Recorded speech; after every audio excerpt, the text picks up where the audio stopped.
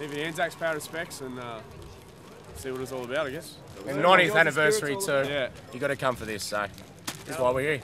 We're all based in London. There's 5 things to do, 5 big events during one season. So this is probably the main one, beer fest and all those sort of things as well. So that's why we're here. That's why we're here. It's a real Aussie pilgrimage, mate. Every Aussie should do it. It's the Aussie Mecca. Our Hajj, the Aussie Hajj. We should all do it.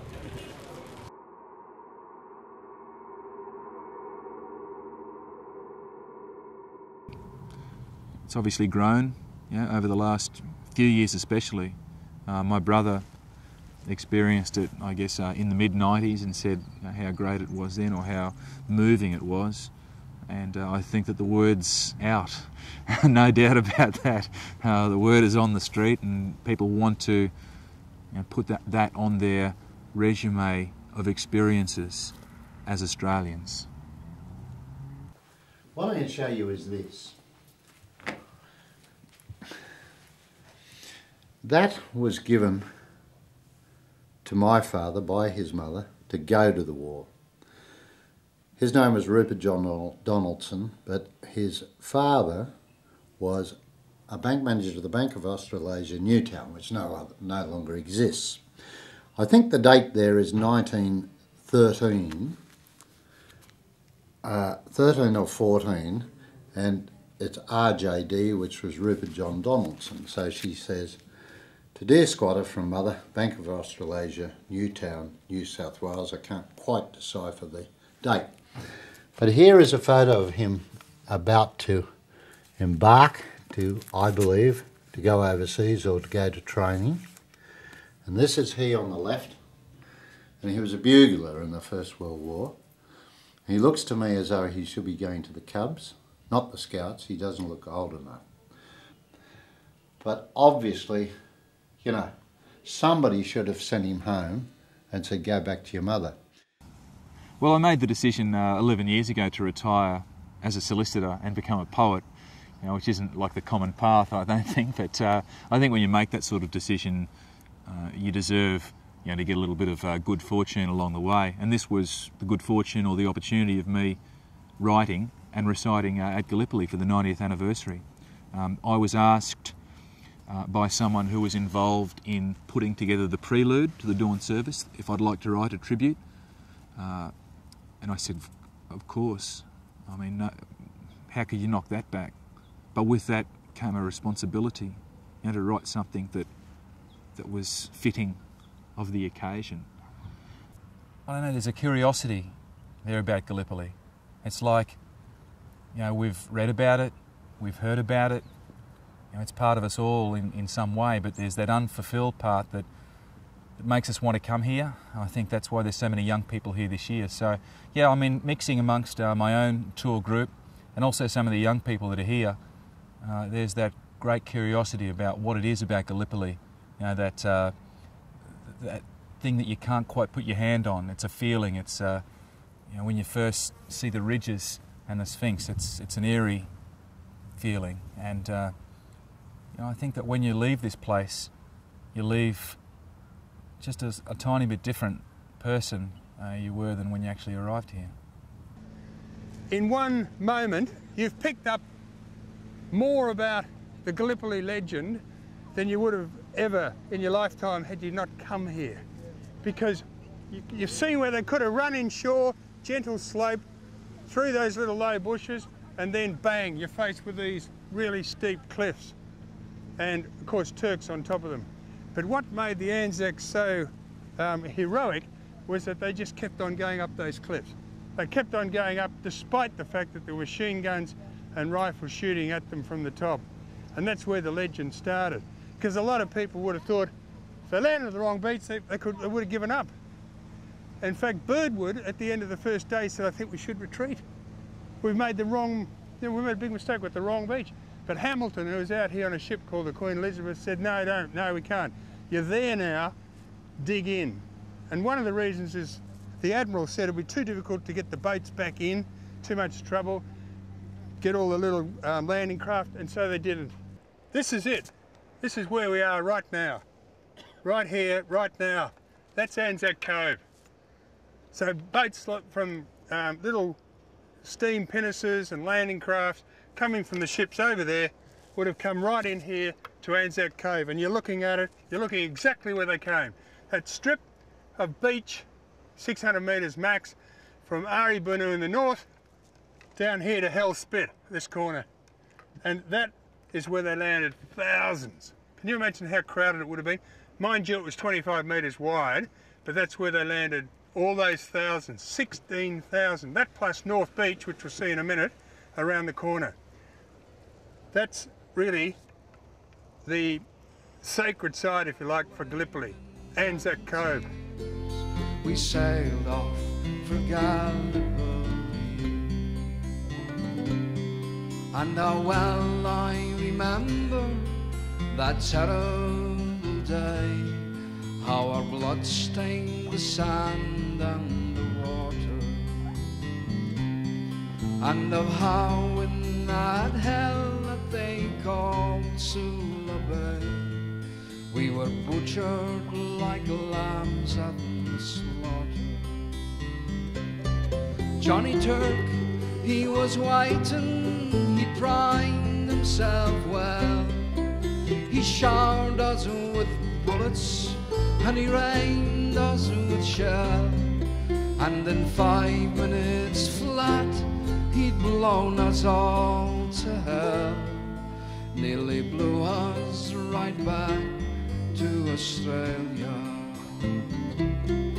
But the band played waltzing Matilda when we stopped to bury our slain. We buried ours and the Turks buried theirs. Then we started something I've always wanted to do. It's just tremendous. I just wish my family was with me. I brought a few artefacts. I brought a wallet that my grandmother, obviously my father's mother, gave him to come away.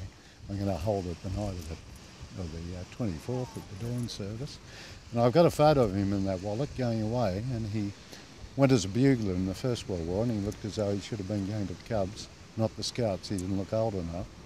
My father joined at 15-7 months and landed here at 15-10 months. I've got a letter that some notes he wrote in that particular diary, which I'll show you. It was 15-10 months or 15-11 months, but he landed here at that young age, and he talks about the shelling of Lone Pine on that letter that I brought with me. Also talks about the snowstorm and writes about the evacuation. He was a bugler in the First World War. He couldn't sing Happy Birthday in tune, so I don't know how he blew the bugle.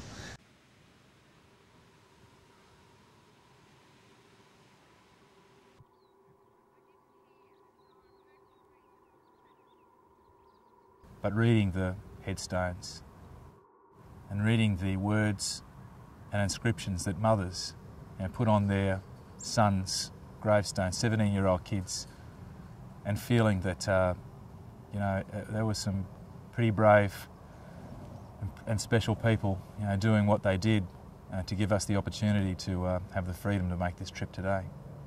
Going through the cemeteries and the graveyards and realising that these were the sons of mothers, and that the mothers had written the words to go on their son's grave, never to see their boy again. I think that's, like, I looked around and there were so many mums and females, I suppose, just finding themselves their own quiet moment to take it all in and try and make sense of it, I guess, in a way.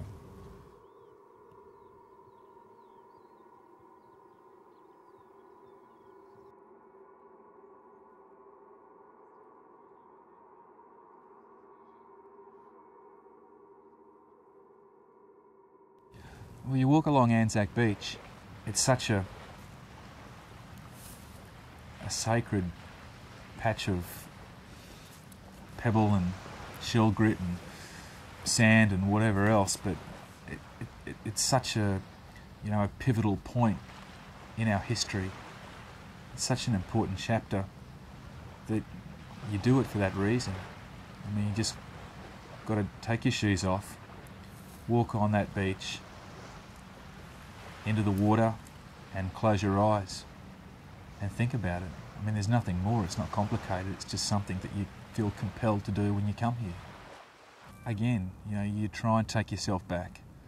You try and imagine, you know, what it would have been like as, you know, dawn was breaking over the Sphinx up there, and obviously, you know, there was a chaotic atmosphere or a war going on around you. You just, I think it's, you know, part of human nature to think, well, you know, if I had have been in that position, what would I have done? What would it have been like? Maybe that's another thing that these young Australian men and Australian women come here for. They want to say, well, you know, how would I have felt in a situation like this? What decision would I have made? How would I have approached it? You know, to have fought in a war with my mates and the soldiers dying around me, to try and survive, to get through it, you know, to return to loved ones. Well, this is it. This is Anzac Cove. We're between Ari Bunur and Hell's Spit. It's the stretch of beach where the Anzacs first landed. 4:30 on the 25th of April 1915. The first boats ashore were for the 9th Battalion, the Queenslanders, and their first task before dawn was to climb these cliffs here. These formidable cliffs which they had to scale in order to get up to Pluggy's Plateau and take out the first line of Turks, because on Pluggy's Plateau there were Turks that were shooting at them. They succeeded. They killed them by bayoneting or shooting them, and they got their first foothold up on Pluggy's Plateau. And they did all that in the first 30 minutes. Instead of giving up, realising they were on the wrong beach and it was an impossible task because of the steepness of the cliff, they said, we'll go for it. And that's what made the Anzacs such a legend. They achieved the impossible. They landed and they scaled the cliffs and they entrenched into a position. I want to climb the terrain, or, you know, similar, put myself in a similar situation as to what these young guys put themselves in 90 years ago, because I think that it's a worthwhile exercise. It would give you some sort of perspective of the enormous task and challenge that lay ahead of them. But the perspective is that I'm doing it, you know, as a poet who is so very interested and inspired, you know, by their effort, that all I've got is a backpack with a pen and a paper and a few other things in the back. I mean, they had bigger packs, I would say, and under enemy fire. It's cold. You know how cold it is here. I mean, the wind just cuts through you. You can imagine, you know, jumping in the ocean or coming out of the water with that, in those conditions, and then, you know, having to climb up that ridge or that hill with the backpack under enemy fire. It just gives it a little bit of perspective, I think, and I think, you know, it's not to say, oh, well, I would have been good enough or I could have got up that hill, or, because I wouldn't, but it just, you know, it also satisfies a little bit of that curiosity. I believe Bean, who said they landed on the wrong beach.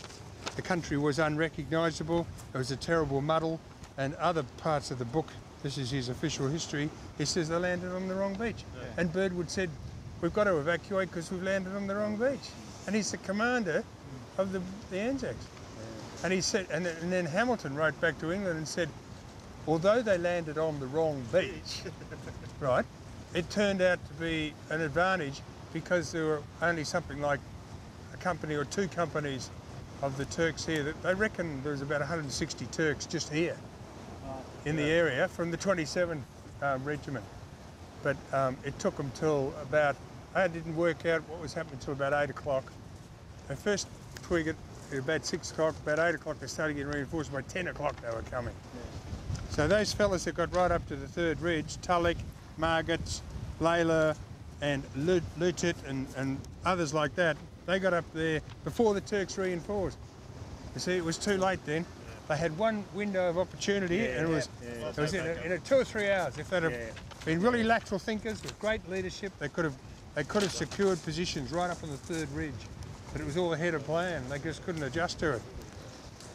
So if you can imagine 4:30 a.m, about 100 metres down there, the 9th Battalion landing craft like a big white rowing boat you've seen of the AWM, that's where it scraped onto the stones and they all jumped out and they ran into those cliffs and worked out what to do next. The first thing they realised is, this is not what we're meant to be, you know. And but by the time the first boat struck the shore, the Turks started shooting. They among themselves, they said, wait till they get within range and then we'll have much more effect. So they were being shot in the boats and they were shot as they got across the beach, and from then on, further down, which is why they call that Queensland Point, the 9th with the Queensland, they call it Queensland Point as well as Hell's Spit. That's where the Queenslanders landed. So 2 or 3 boats from the 9th Battalion and the 10th Battalion, and then up here the 11th and the 12th, all from the 3rd Brigade, which was commanded by Sinclair McLagan, who that ridge is named after up there. The first little ridge that goes to Pluggy's Plateau, which is one of the first things they conquered within half an hour, by first light really. The sun comes up and you just have a black outline of the ridge, and then slowly it gets lighter behind you, you see whether it is a ridge, and that's what they would have said. They would have said, my God, it's a hell of a ridge. But they landed here basically, it's too dark to know that it was a real ridge. But they weren't put off, and that's the thing about it. I think that's why they are so celebrated. But there were lots more shrubs and bushes, and they said without them to pull them up on. Yeah, exactly. As we saw in the film Gallipoli, it was the athletic ones that joined up. And so the Times wrote the story saying that there was a new race of athletes that had sprung onto the world stage, and they were the heroic Australians. And that's how the legend started. Ellis Ashmead Bartlett, then Charles Bean. They said they couldn't believe that they wouldn't give up. But they said, oh, we're Australians, we're colonials, we can do anything. And you look around you now and you can see what an incredible challenge it must have been. Nobody in Turkish army considered landing in Anzac. And even for 4 hours, we didn't know whether there was a serious landing in Anzac or a diversion. So actually, we don't say it in our official history, but we were late for Anzac. When Turks went to Anzac, it was 3.5 hours later. So when Turkish reinforcements went to Anzac, 3.5 hours passed and 2 Australian brigades already landed. 8,000–9,000 men landed. So we call it in military, tactics, bridgehead operation was already finished. So then, it was impossible to, push back. So we should have been there a bit earlier. The reason is we got confused. Turkish headquarters couldn't be sure. When reports started coming from Anzac, first report in the moonlight came before 3 a.m. And a captain there, 3-star officer, I can see a lot of ships at sea before Arıburnu headland. But Turkish headquarters, battalion commander said, no worry, they don't land there, it's not suitable, so no panic. So this shows Birdwood very well surprised, German General Sanders here in the campaign. And if Atatürk didn't, move his man, we would have lost Anzac. And today probably nobody would say we landed on the wrong beach. Pity we didn't know that. Pity we didn't know that there was only 200 Turks up on the ridges defending that part of the peninsula. Yeah, it was a stuff up from the start. We landed in the wrong spot, and it would have been a little easier somewhere else, but it might not have won the war for us. Then again, it might. I mean, there's always the what ifs or maybes. I mean, if we had known there were only 200 Turks up there before they were reinforced, of course, because they didn't know where we were going to land, it might have been a different story. But it wasn't. It was what it was, and in the end, it was the fact that we, stayed there under the order of the British Empire was more out of pride to save a loss of face than anything, which is the disgrace of the situation. I believe that's where the real sacrifice of human life came into it, which is hard to accept. I think they could have summed it up a lot earlier. Well, it fills in a few of the missing pieces, and that's what you can actually feel when you get here and and what you can see, you know, when you arrive at Anzac Cove. You know, I mean, it's one thing to read about it, but it's another thing to feel that, I guess, that hopelessness of you know, what these young Australians had to face 90 years ago. The fact that, and this was almost an unwinnable situation, but we, in the process, and in the, I guess, you know, in the process of defeat, we grew up. It was a chapter that you know, that we look back on now and say, well, you know, this is where Australia became, you know, a country of young men and women, you know, who stood up for themselves and gave it their best shot. This is that's the Anzacs arriving at Gallipoli in 1915. Classic photograph, and it's the 90th anniversary, 1915 to 2005. And so commemorates the big day. Well, not my little grandson. Okay, five change. You better give it a 5 change. What's that? That's a 20. No. Say 20. No, 5.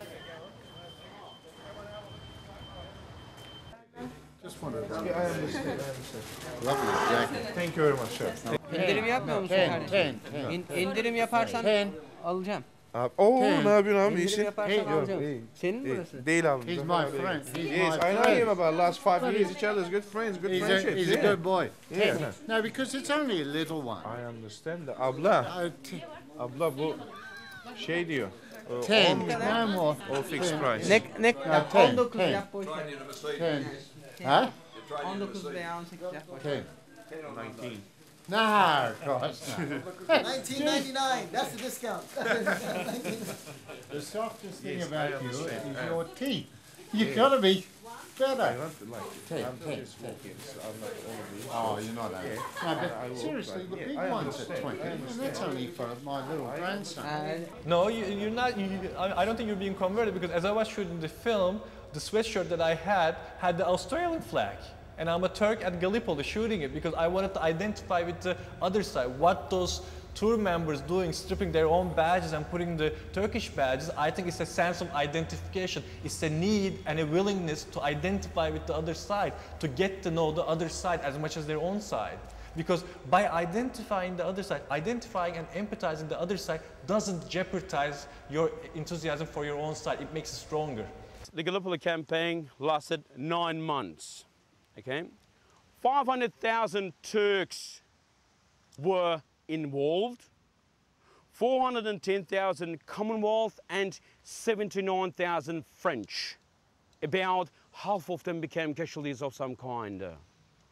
About officially 86,000 Turks died. Unofficially, 253,000 Turks died. Some days, the Turks lost more than the Anzacs lost in the entire campaign. And 21,000 of them from disease, 21,000. And 28,000 British and Indian, 10,000 French, 8,700 Australians, and almost 2,700 New Zealanders actually lost their lives on the peninsula. Yeah. It is very important for the Australians to be able to understand their own side, their own experience. They have to know the Turkish side. They have to empathize and identify with the Turkish side. The same goes for the Turks, because it's a full experience that your side's experience is not isolated from the other side. It's a joint, mutual, common experience that unites us. Well, what all Turks know, but Australians mostly don't, is that this was a 2-round fight, and the Turks won both rounds.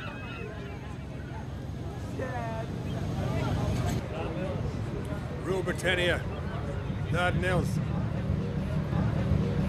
Nice to see a British warship has got this far. In 1915 they got nowhere near this far. For just months before the Gallipoli landings, British and French warships had attempted a full frontal assault up the Dardanelles Strait with the aim of seizing Constantinople.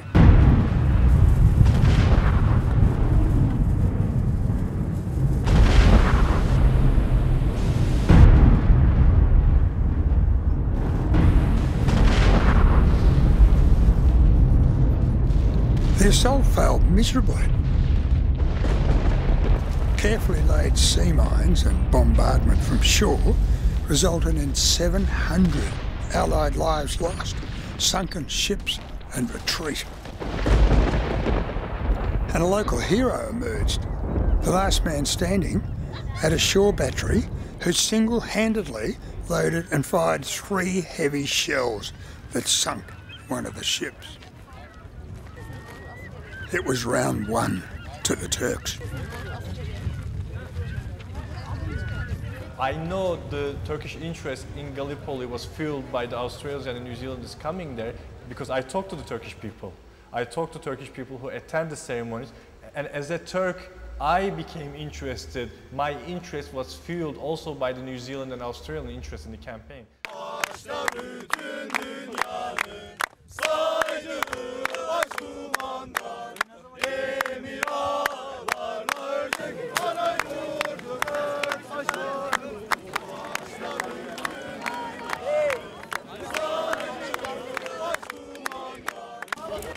Turks from all over the country are interested in Gallipoli. If you go to Gallipoli in a weekend, especially in springtime, from the beginning of spring till the end of summer, you'll see hundreds of tour buses, school buses bring students and teachers from all over the country. So Gallipoli has sort of become a place of national pilgrimage, a national historical pilgrimage, a place of embracing in our culture today. But what's interesting, more Turkish people turning up, coming. So it's like a friendly competition between the countries. So more Anzacs come, more Turks come. And Turks say, oh, they come from faraway countries, very good, people. They respect their, forefathers and, their, soldiers who fought here once, So we should do the same. So making an example to us, Australian, behavior, making an example. So this makes Turkish people come here and in numbers more and more every year. I mean, I always feel that the importance of a historical event depends on the nation embracing it. If the Australians want to make Gallipoli as part of their heritage the most important event in their heritage, in their history, they have a right to do so. As a Turk, I cannot comment on that because I cannot comment on how the Australians were affected by Gallipoli. So if the Australians want to say, this is our defining moment in our history, this is the core of our national identity, they should be able to say it. And as Turks, we should be able to say the same thing. I cannot say, no one can say Gallipoli is more important to us than you guys. No, I don't think any country has that claim.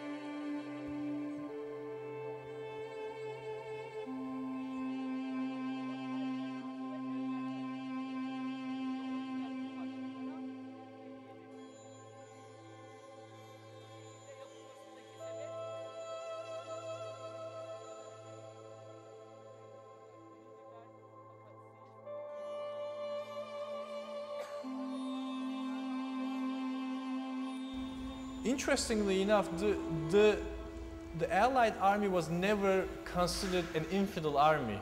They were considered an enemy.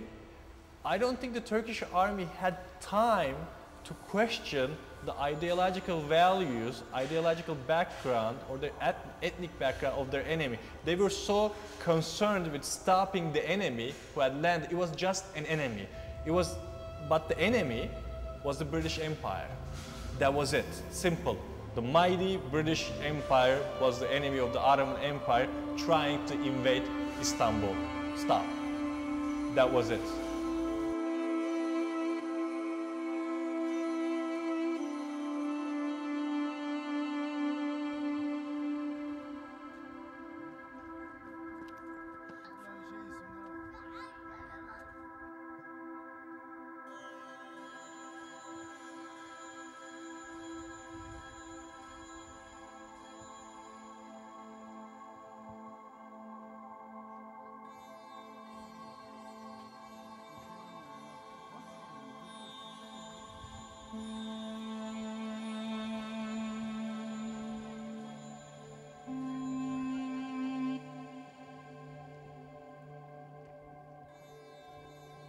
So all our information depends on the information of the officers who wrote some books after the campaign.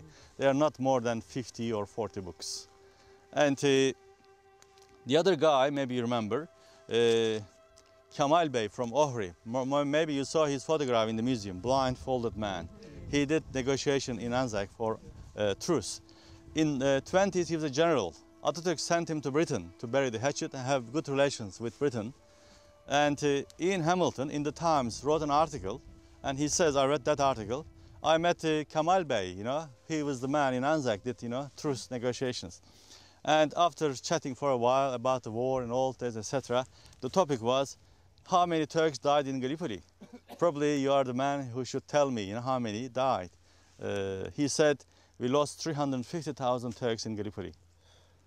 And he said, are you joking? No, I'm not joking, you know. And can you tell it to the British official historians, because they are preparing to print it at the moment. Very happily, you know, he said. So at the end of British official history, Aspinall Oglander's 2-volume published, you can see the figure, about 350,000 Turks lost in the campaign. And then why you don't tell it, he said, then asked, he said, because if Bulgaria, Greece, our enemies, you know, if they knew we suffered very heavily here in this campaign, and Bulgaria wouldn't join us, or Germany, then join allies. Yeah? So that's why we kept it as a military secrecy, didn't tell it. So I believe we lost very, you know, heavily here.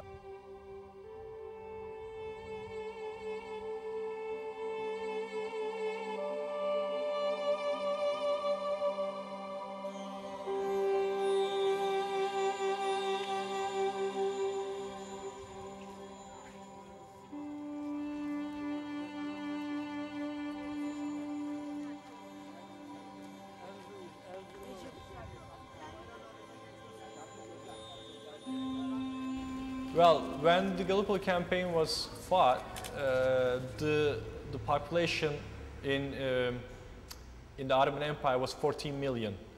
And it's estimated that 500,000 Turkish troops fought at Gallipoli in those nine months. So I would say about 1 in every 28 people have a connection to Gallipoli. As I start to discuss my film on Gallipoli with them, I always hear that the person either had a grandfather or his father's father's father who fought there. In the town of Çanakkale, in the town of Gallipoli, and all those small towns in that neighborhood, in that coastline, all those towns were directly touched by Gallipoli. You go to a town, and then it's not an exaggeration to say that almost every family has a connection to Gallipoli, because most of the troops were enlisted there. I was born just behind the mountains over there, about 100 miles roughly. My grandmother used to say, we could hear the sound of the guns coming from here to the village. And there were veterans, you know, 30 years ago. I took all the names of people who died here in this campaign. One of them was my uncle, great uncle, my grandmother's brother. And he said, if I go to Gallipoli, I don't come back.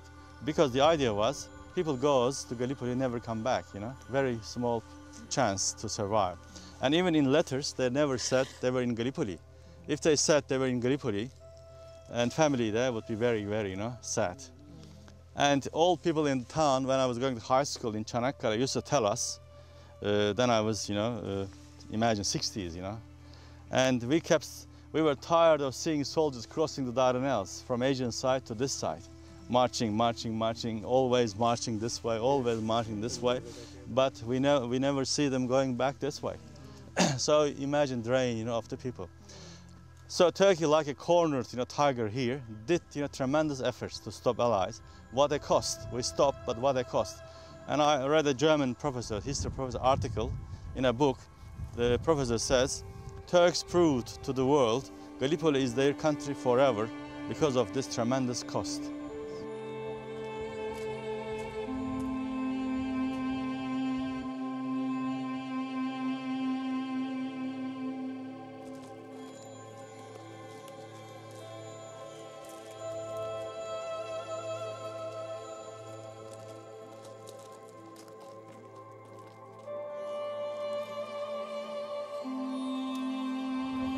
So 8 days, it's the longest battle in Gallipoli.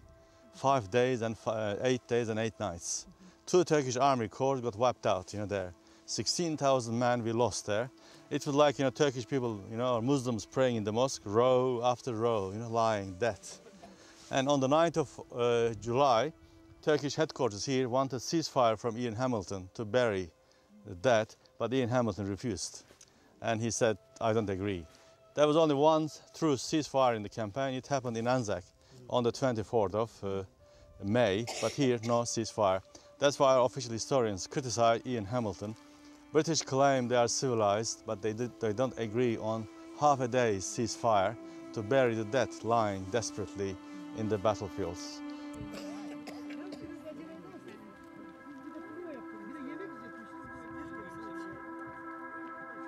And the other interesting thing, you say it was for democracy, for freedom. But actually, if you succeeded, you wouldn't have Turkish friends today, probably. And it was for Russia, Tsar's Russia. British agreed to give Dardanelles and Bosphorus to Russia. And I read a bit from Russian side, and revolutionists, Lenin's, later on said, it was not criticizing Gallipoli campaign, it was not for democracy, it was for Tsar. So if you succeed, Tsar would be still there, maybe, in Russia. So it was for Tsar's Russia.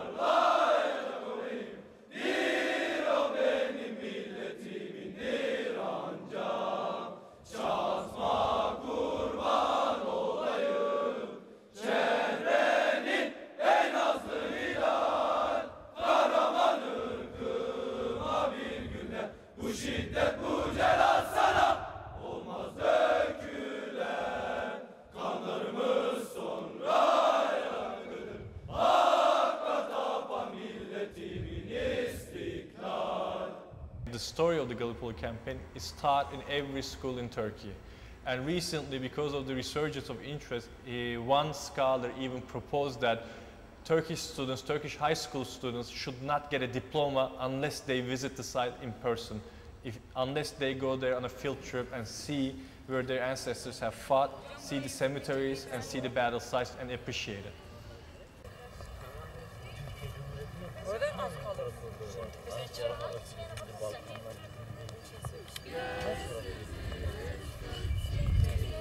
Türkiye durmak yaraşmaz, Türk önde Türk ileri. Bu güzellik.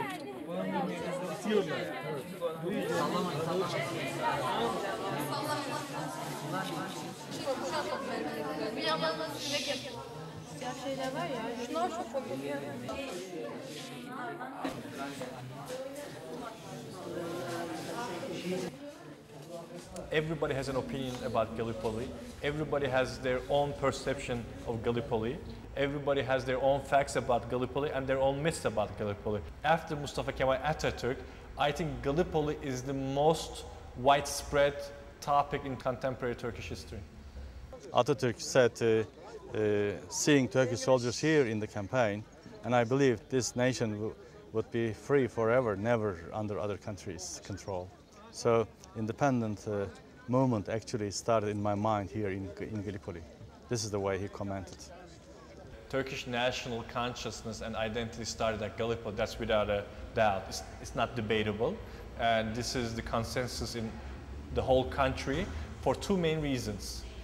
First of all, it's the emergence of Mustafa Kemal Atatürk as a military commander, later a political commander. Everybody who knows Atatürk in Turkey, everybody who's aware of what Atatürk did, everybody who has studied Atatürk knows that Atatürk used the experience, the reputation he gained out of Gallipoli, the self-confidence he gained out of Gallipoli to do everything that followed Gallipoli.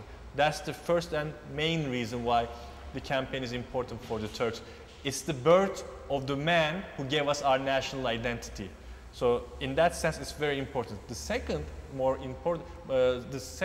important element why Gallipoli is important to Turks is after years of retreat and defeats within the Ottoman Empire, the Turkish army won a victory for the first time in a very, very long time. So when the Turkish people won that victory, we as the Turks said to ourselves, we can still do it. We can still make it happen. We could still win a victory if we unite, if we persevere, if we endure, and if we have good leaders. And we took that self-confidence to do everything that we did after Gallipoli.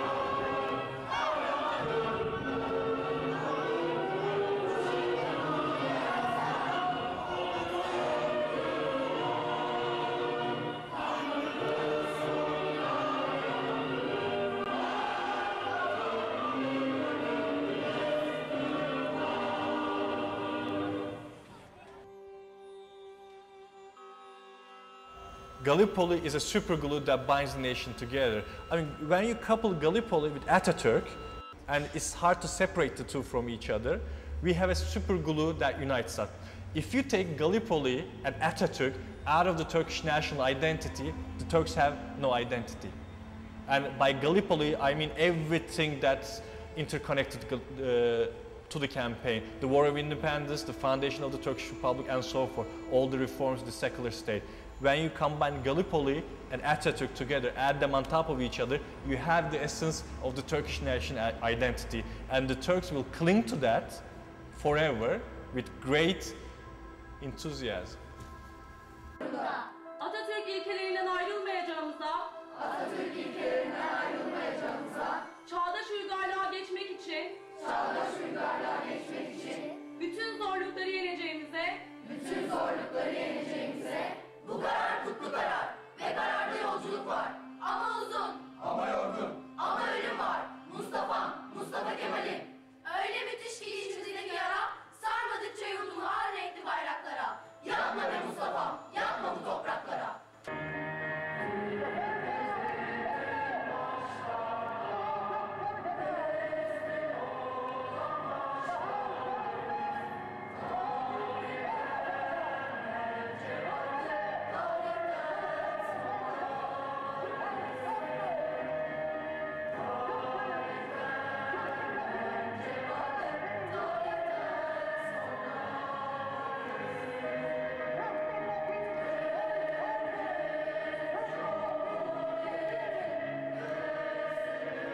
an element that we shouldn't overlook is this is both a very nationalistic subject for all of us, but it's also a very internationalistic subject.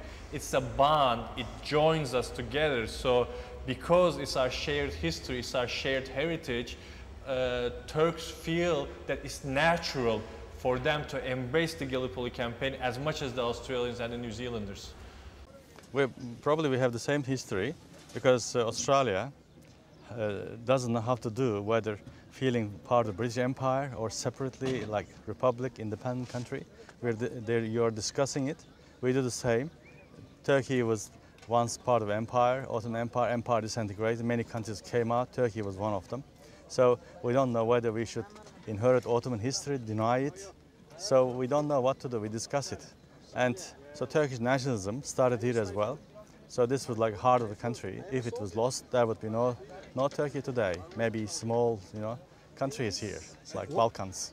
Many diggers say when they left Australia, it was like part of British Empire. But when they came back, Australian. So like this, this is like Empire's War, and then Turkish nationalism started right after that, Independence War, so Turkey became independent. More or less the same story concerning both nations and both countries. So very, very close relations, and Australians, like Turks have sympathy towards Australians, so no bad feelings towards Australians here in this country. Mostly, majority have very nice feelings. They respect them, they like them. People meet and get married. Now we have community in Australia, about 60,000 Turks living there, and Australian ladies get married to Turkish men, so good things happening. What do you expect coming back? Just the experience. The Turkish people are just amazing. When you consider that we just got off a ferry, and yet 90 years ago we were getting off a ferry to do something entirely different, yet we're greeted here by Turkish people who are just amazing people, Right. There's something special. Like on the back of the shirt, it's got that our brothers died together, we shed blood together, and now we lie together, That's what it's all about. In Australia. Australia? Yes, yes. Ooh. Good. Do you like Ankara? Yes, Ankara. We haven't been to Ankara. Istanbul. We have come from Istanbul, Çanakkale.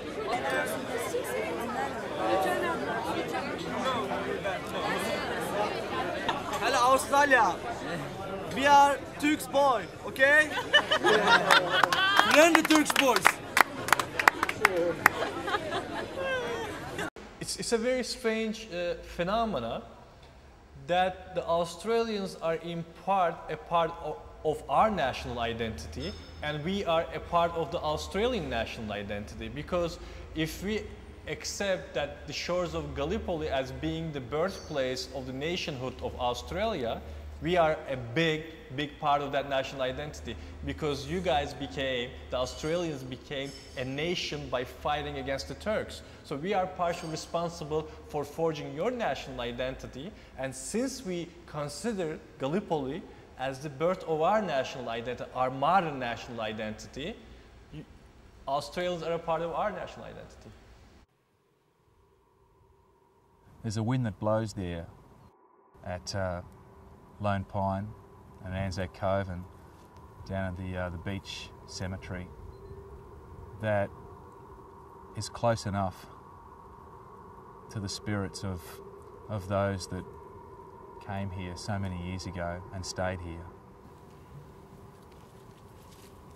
I think that you've got to find a place for yourself when you're here to take it all in and to comprehend the enormity of the loss of life and the sacrifice and the senselessness of war, if you like, but it goes on and it probably always will go on. And when you take the time to do that, it is a spiritual experience. I'm not saying that, that there are ghosts that, come and sit on your shoulder, but it certainly is, amongst other things, a spiritual experience.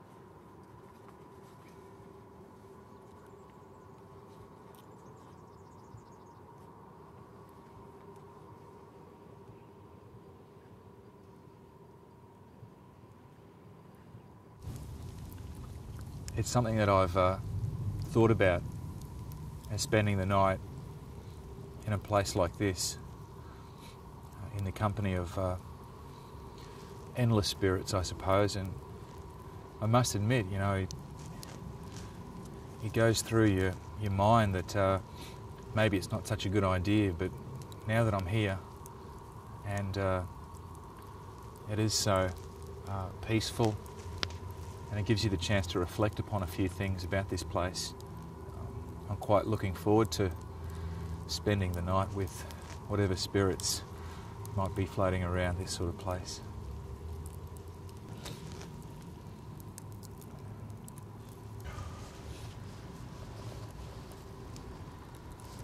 There, on the beach, on that desolate beach, dawn filters through as they land.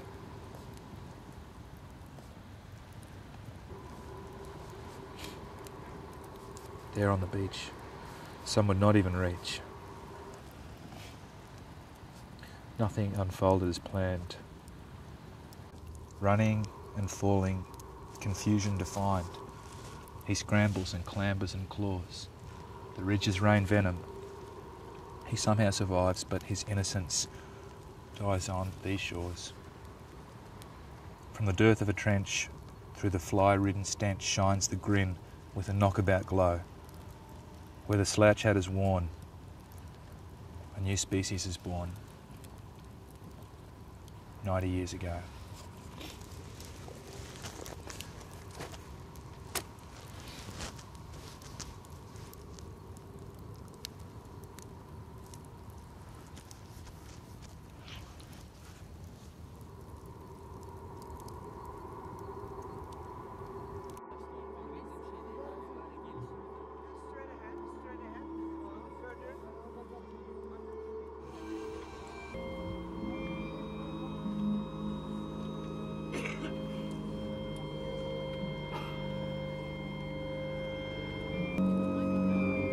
Years ago, we gathered as the Australian Imperial Force, the first AIF, as the New Zealand Expeditionary Force.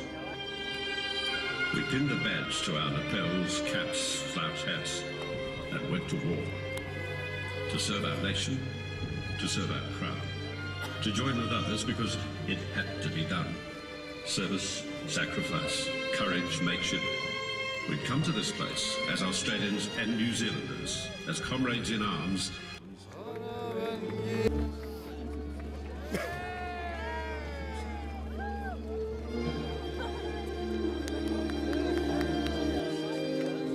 Wherever we came from, across the length and breadth of Australia and New Zealand, we would grow as people and as nations. Our men are not forgotten, and they are revered.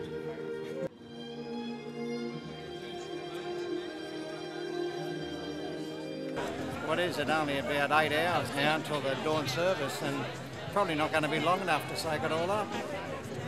That's for sure, I agree. Digger here with me, he's going to look after me. Yeah, I'll look after him, he's only a young fella. But we're probably the oldest two here, I'd say. Yeah, looking around. I think they should take everyone under 25 out of here. Yeah, and we'd have plenty of room to sleep. It'll make it a year over. Huh? Only a year over. Yeah, that's because we're 26. Well, we're in London. We figured short trip over here, once in a lifetime sort of opportunity, I think. Hanging out with good crew, good mates, having fun, Good Aussie mates. yeah. And yeah, just chilling, taking it easy. Spreading Australian pride worldwide. Yeah. Taking our stuff to the streets. Why Gallipoli? I mean, where did you first hear about Gallipoli? All the way back in primary school, mate. Back doing the old history classes in school. Yeah, it's Grandfathers? Yeah, relatives, the likes. Have been here, Yeah. like that. It was just something that I think that everyone should have a go at. Everyone, I think, should do this at one point in their life. Yeah, it's something I think is going to stick with us forever. It's something that we're just going to. It's just going to be there, and we'll be able to look back at this and say, you know, hanging out with some good mates and just paying our respect to the Anzacs. those that gave their lives so that we can enjoy the things that we take for granted back home. I think it's absolutely fabulous, and I don't know how long did the dawn service, but I wish it was about 3 days. I mean, I'd suck it in for 3 days. It's just bloody marvellous. That's all you got to say. And the young people, to see these young people here. I've come all the way from Sydney, Australia. Now, I don't know how many miles that is. Doing kilometres, metric system, works better. Brizzy. Yeah. All this way, mate, 90 years. I'll tell you what, I'm 18, those kids younger than me here, find their guts out, digging holes. I've got no idea what it's like. Show respect, show respect. Isn't it great to see all these young people? So the legend's alive and absolutely well and kicking. Nick, Ross, Zanny, Aussies here for Anzac Day 2005. Dawn service in Gallipoli Beach. And sleeping on the concrete just here. We've moved off the grass into the concrete because it's a lot better exposure to all what's going to go on. We've got to be close to the action. And I think we might even stay up all night just so we can just be right in there and have a good dawn service. It's the 90th year. It's quite special for us, and we all had family in here, so it's quite a... we're only 18 years old. Ross is 24, but yeah, we still come together and come here to pay our respects.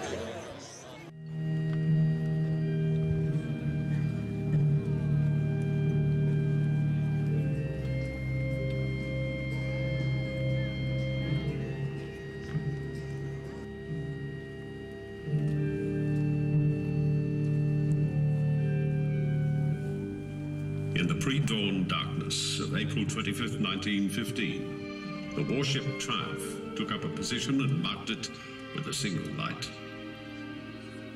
At 3:30, the battleships Queen, Prince of Wales and London gathered nearby, each carried 500 troops, the first wave. Small boats were lowered and men silently climbed aboard. Muffled orders, the splash of an oar, a rope, a job to do. There was a faint breeze, but the sea was as smooth as glass. The bows of 48 little boats created a phosphorescent wake in the green-black Aegean Sea. As they headed for shore some 2.5 miles away, a ghostly sort of light everywhere, wrote one soldier. Eerie.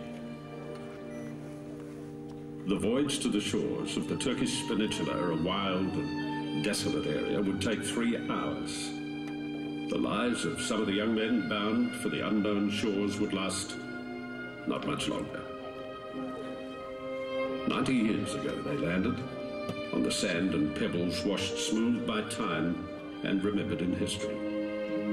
To a place where epic battles were fought centuries ago, to a place where our own sons fought.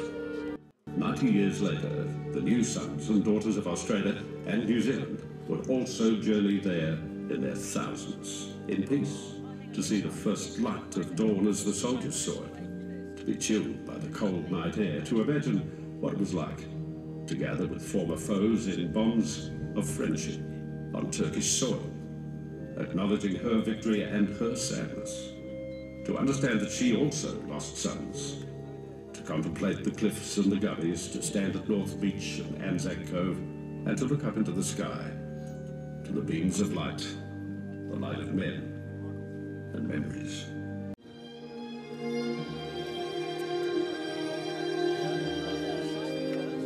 Wherever we came from, across the length and breadth of Australia and New Zealand, we would grow as people and as nations.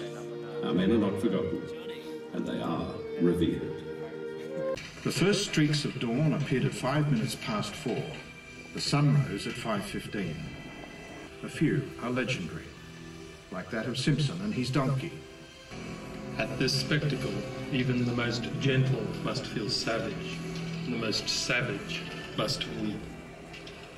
Stories of ordinary Turkish soldiers for the events at Gallipoli are as important to their history as they are to ours. They call it the Battle of Çanakkale. And Turkish heroes like Colonel Mustafa Kemal, who was sent to the heights of Şanlıurfa, where the Turks were faltering under British naval bombardment, and the strong stand of New Zealanders. sons from faraway countries, wipe away your tears. Your sons are now lying in our bosom and are in peace. After having lost their lives on this land, they have become our sons as well.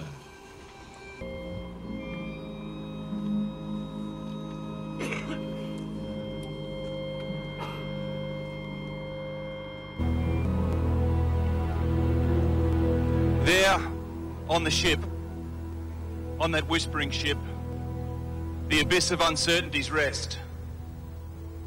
There on the ship, in the night's eerie grip, his heart leaping forth from his chest.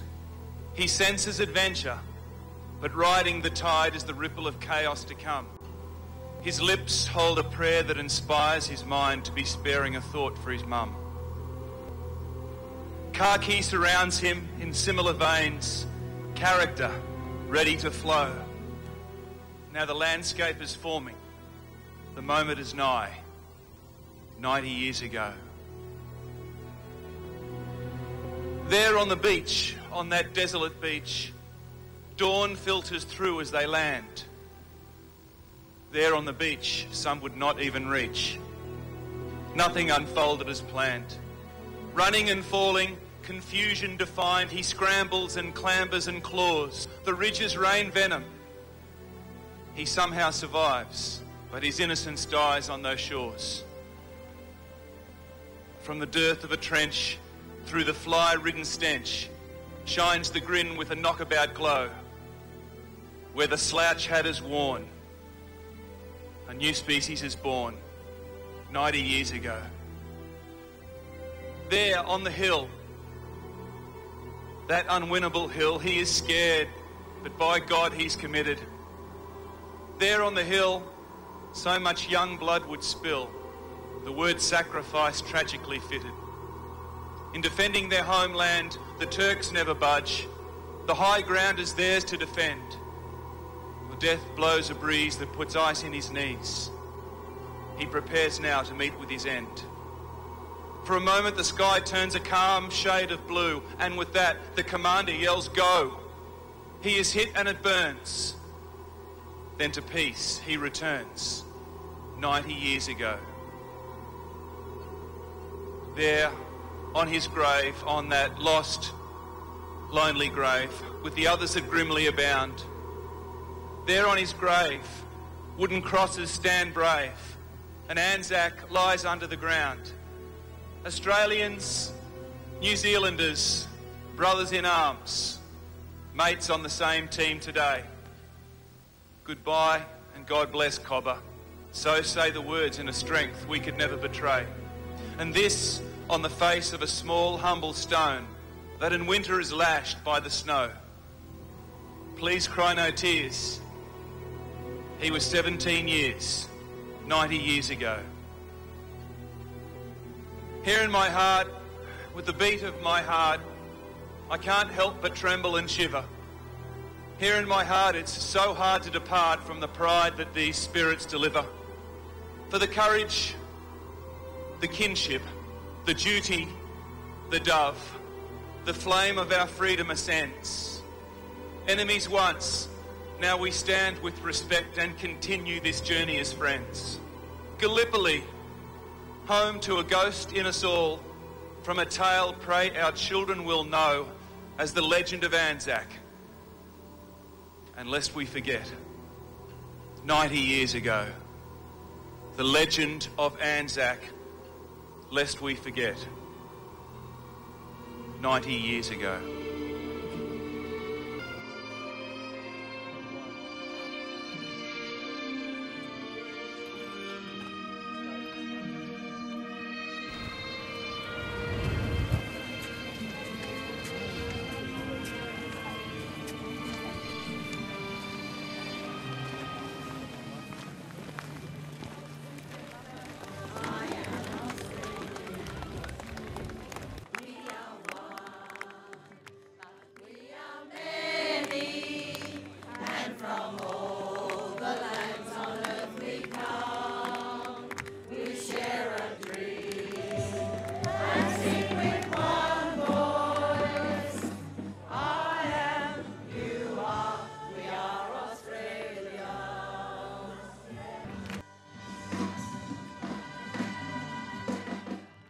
Well, that sums it up, isn't it? You know, it is true. We are Australian, and we were there, and we were proud to be there. Bloody marvellous. But sleep beckons. I nearly fell off the perch a couple of times there. I felt myself going. Absolutely bugging. But all worth it. Running on adrenaline and emotion. Well, how'd you do, Private William McBride? Do you mind if I sit here down by your grey side, and I'll rest for a while in the warm summer sun? I've been walking all day, Lord, and I'm nearly done. I see by your gravestone you were only 19 when you joined the glorious fallen in 1916. Well, I hope you died quick and I hope you died clean. Or Willie McBride, was it slow and obscene? At the end of my poem, my tribute to Gallipoli 90 years ago, it says, for the courage, for the kinship, the duty, the dove, the flame of our freedom ascends. We're enemies once, now we stand with respect and continue this journey as friends. Gallipoli, home to a ghost in us all, from a page pray our children will know as the legend of Anzac, and lest we forget, 90 years ago. They told all the fine young men, when this war is over, there will be peace, and the peace will last forever. In Flanders fields, at Lone Pine and Beersheba, for king and country, honour and duty, the young men fought and cursed and wept and died. They told all the fine young men, when this war is over, in your country's grateful heart, we will cherish you forever. To Brook and Alamein, Buna and Kokoda, in a world mad with war, like the fathers before, the young men fought, cursed and wept and died.